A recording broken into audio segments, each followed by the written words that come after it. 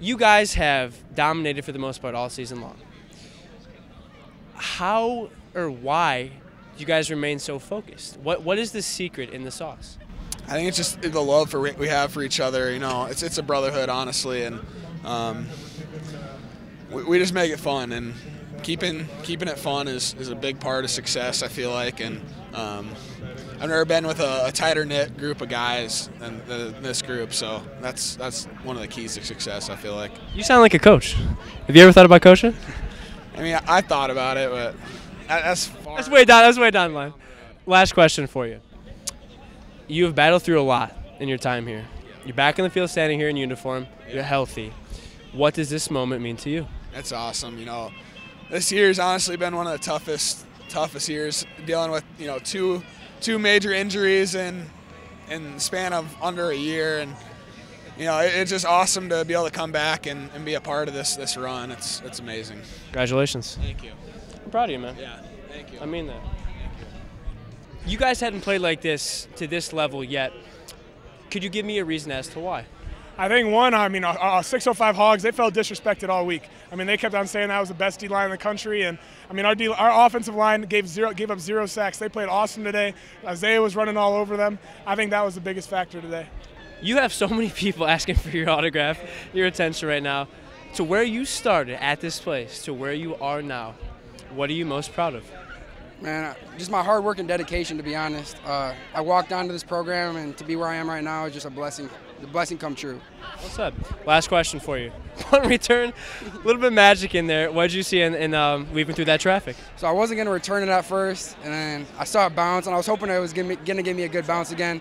I saw the long snap in front of me. I was like, hopefully I can make it miss. Made a miss, and just followed my blocks and went down the sideline and ended up scoring the touchdown. So congratulations. Appreciate you. Thank you. I'll have one more year, but the guys that, you know, are done after this year, Zay, Mason, Garrett, Savion, Jason, Isaiah, and the list goes on and on. Those guys, like, the amount of work that they've put in, the amount of work we've all put in, like, it's just so awesome for these, like, to be here, to go back again. Hopefully win another one. That's the plan, obviously, but yeah, no, it's amazing. I love this team, love these guys. Program's great, so it's a great-ass win.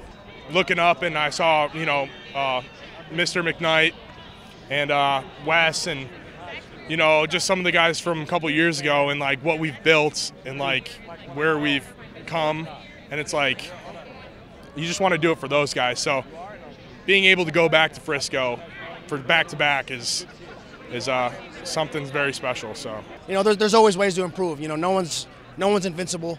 Doesn't matter how good you are, how old you are as a team. No one's invincible. Anyone can lose. You know, you got to work to bring your A game. And this far in the playoffs, every team's they're giving their best shot. So, you know, just focusing on that, focusing on things we got to get better at, and then preparing to deliver our best shot too. Congratulations. Thank you.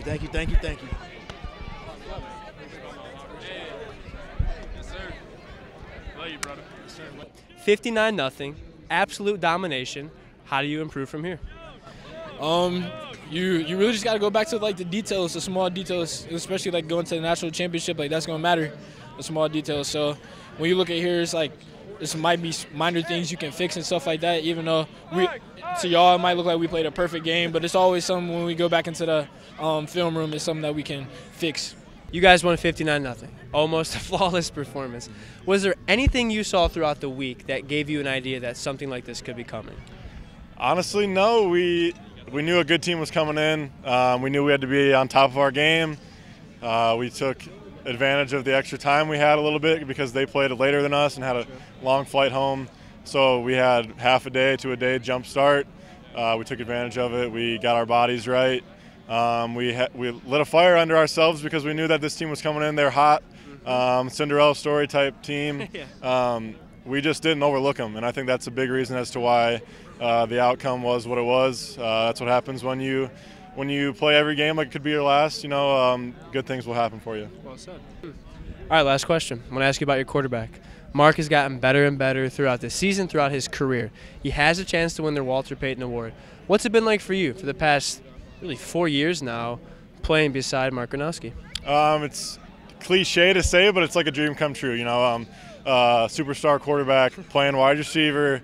It's nothing more than that I've ever wanted. Yeah, you can't ask for anything better than that.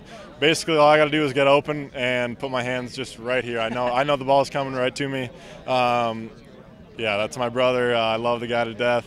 We got one more to go, and I think it's going to be a great game for the both of us and the rest of the team. So let's do it. What I love to see the most is after the game, the energy that we bring, like to each game, and the energy post game. Everybody's so happy for each other's success. It's a real like bond, like family type bond. So that's probably what I'm most excited for. Something definitely felt a little different today. Going through warm-ups, Rogers announcing the starting lineups in the locker room. It just felt like the juice in the atmosphere. The guys were ready, and I could tell that it was going to be a butt kicking for sure. The scoreboard just proves that. This is your last game on this field, last time in this uniform. What is this like for you right now? Just reflecting, it's been a hell of a ride, Tanner, to be honest with you. People will tell you, you got plenty of time in life, but take my word for it, you don't, because these 6 years went by way too dang fast. But we're going to Frisco. We got one more game. Nothing to be too emotional about right now, other than just to be happy about the win. And we're blessed to have a few weeks off to get the boys back and healthy. How would you describe that effort from your group, your unit, the defense today? And it was relentless because we didn't know what was going to happen. Like, we got the score now, but you had to give it your all because you truly never know if it could be your last game in the playoffs. And, we're just really everyone coming together around the special group of seniors and really the special team.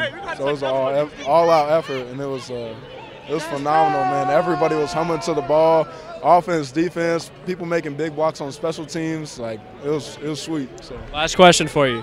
What can you say about this coaching staff? And this coaching staff, I don't even know. They know how to find those under-the-radar guys and, turn us to gems because, not a lot of us were highly recruited coming out of high school and stuff, and they took a chance on us, and I feel like they see the potential in the players, when they bring them here. So, if you're ever feeling overlooked or anything, this is a place to be, man. You can come be something special, be a part of something special, because this is continuing the dynasty that we started. So.